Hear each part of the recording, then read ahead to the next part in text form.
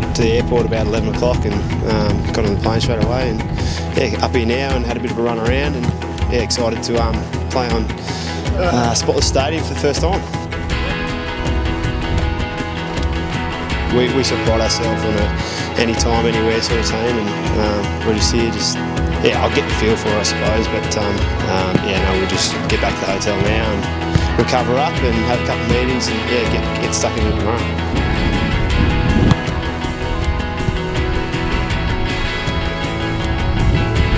The main focus tomorrow will be just to back up from last week and you know, 4 really consistent quarters, and hopefully looking to do that again.